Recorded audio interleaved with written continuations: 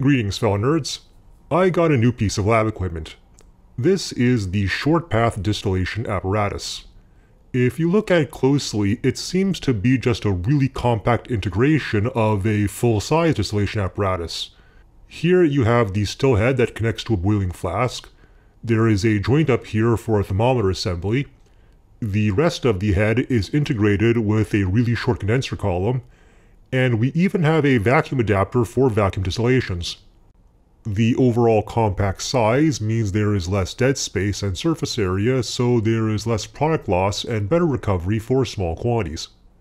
Being fully integrated, this is a very convenient way to do distillations without all the hassle of assembling the full-sized apparatus. And for the most part, that's exactly how it's used by most amateurs and even some professionals. In fact, that's why I bought it, just because it's convenient. I'm probably very rarely going to use its advanced function. Interestingly, I find most professionals don't realize the short path distillation apparatus even has an advanced function. Many assume it's called short path because it has a short condenser column. Okay, so what's so special about this? First, I want to do a very simple demonstration you already know but probably haven't thought about in this particular context. I have here a beaker of warm water. The temperature is about 45 Celsius or so, well below the boiling point of water. To distill something, you usually need to heat it up past the boiling point. So clearly we can't do it here. Or can we? Now I have here a beaker of room temperature water. It's not cold enough to condense water from the air, but if I place it above the beaker of warm water and wait, it'll start condensing. The reason, of course, is well known. The warm water is evaporating and the cooler beaker of water condenses it. The vapor pressure of the warm water is higher than the vapor pressure of room temperature water, so the water condenses out when it hits the room temperature beaker.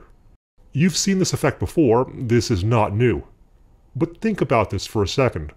We are distilling water below the boiling point of water. And this isn't some quirk or a tiny edge effect. We are over 50 degrees below the boiling point of water. To get this kind of temperature improvement, we'd normally need vacuum distillation. But here we're doing it at atmospheric pressure, no vacuum pump. We're not even using any complicated apparatus. But there's one very important consideration when using this effect. The molecules have to be able to travel from the surface of the evaporating liquid to the condenser. In boiling distillation, the vapor pressure of the boiling liquid itself pushes the molecules over. So the distillation apparatus can be large and unwieldy. As long as it's boiling, it'll work. It'll push against the atmospheric pressure and reach the condenser. But when you're using evaporation alone, you have to rely just on the diffusion of molecules. This can be very slow for large apparatus. What you need is for the molecules to travel as little as possible. You need a short path. And this is why this is called short path distillation.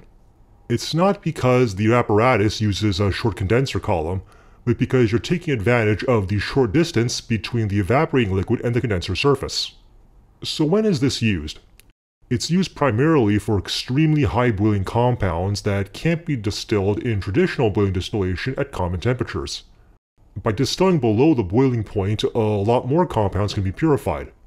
It's also used when common lab temperatures are simply too destructive for the mixture you're purifying. If the other compounds in your mixture start decomposing and reacting with your target compound before it can boil, then distilling at a lower temperature is preferable. Short path distillation is almost always augmented with vacuum distillation. After all, if vacuum distillation can directly lower the boiling point, then short path distillation can let you distill at even lower temperatures than that. But more importantly, short path distillation works terribly without a vacuum. The vapor has to push through the ambient gas in the apparatus. It can't rely on the pressure of the boiling liquid to push the molecules through. If the vapor is very dense, this can be extremely slow, or even stop completely as the vapor just sits around, never reaching the condenser.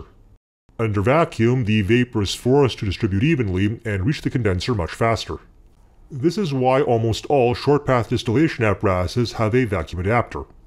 All of that being said, you're probably wondering why this isn't more popular. Why isn't this a staple of every lab? Well, there are some serious drawbacks and considerations when using this. As said before, this apparatus is intended for extremely difficult high boiling substances like essential oils. Such substances distill very slowly, so there isn't a need to have a long distillation column. As such, the distillation column is usually very short. It's not meant for high flow.